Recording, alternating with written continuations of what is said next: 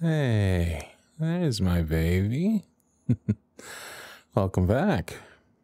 Surgeon said it went great, and the nurse already gave me all the paperwork and things for us to take home. He said it's always easier than giving it to the patient. Yeah, they got all 4 out. You are officially wisdom tooth free. Nurse said you should be all better in a week or 2, but you're going to be sore for a while.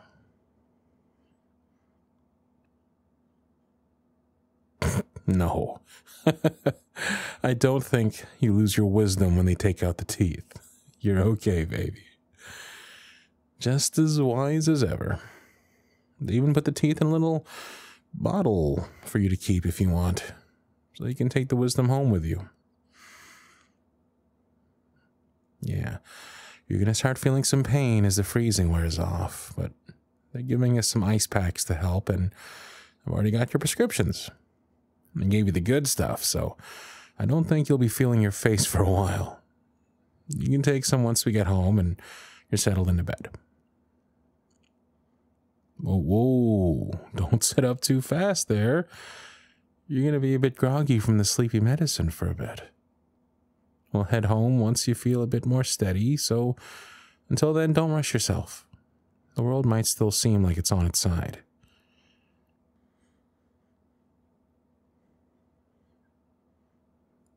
Well, thank you. I think you're so pretty, too. I forgot how adorable you get when they give you laughing gas.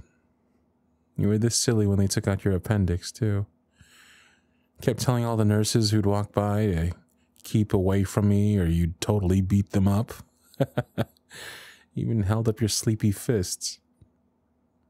No, shaking your head doesn't change it.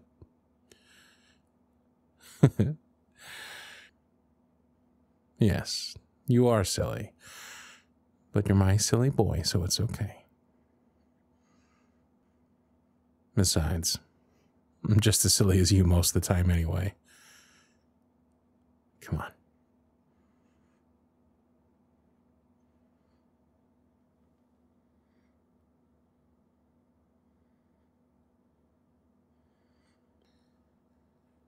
All right, I think we have everything. Gauze for your mouth, painkillers, instructions for the next few days, and a loving boyfriend who's willing to take care of his boyfriend so they don't have to lift a finger.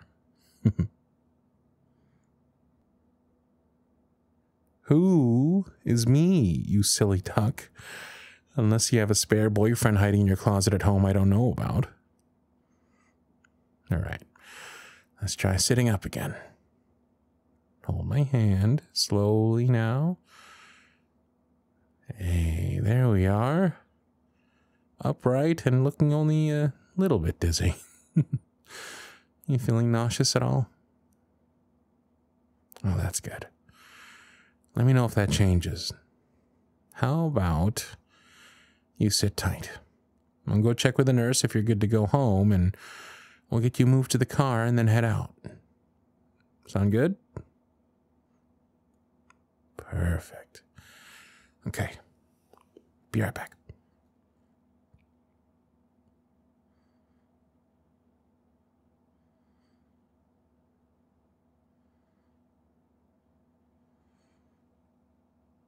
Here we are, home sweet home. Or really, bed sweet bed. Just let me grab a towel for your pillow. Oh, trust me, you're gonna want it. The gauze is gonna keep your mouth open, and the freezing will mean you can't feel when you start drooling. Don't ew me. This is why you'll thank me for the towel later. Especially since I'm gonna be the one doing laundry for the next little while. Just lay down, silly duck.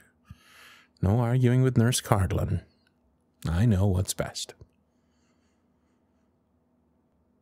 Well, I am nursing you back to health, so I get to claim the title of nurse. If you're very good, I may even be willing to find a little nurse's cap to wear for your amusement. No. That is all you get. Now be a good boy and sit still. You're lucky you have an expert on wisdom teeth surgery with you today. You know all the tricks and what to expect. Drool is just the tip of the iceberg. Yeah, I had mine out in college over the summer. Mom was nice enough to take care of me, so, I kind of have an idea of what you're going to need. Oh, for starters, all the soft foods for you for the next few days. Eggs, mashed potatoes, soup, things you don't really need to chew. Lots of fluids and juice to keep you hydrated, If you stop making ew faces at me long enough, I might even bring you some chocolate pudding and jello. Yes, my swollen little chipmunk-faced boyfriend. All the chocolate pudding you can eat.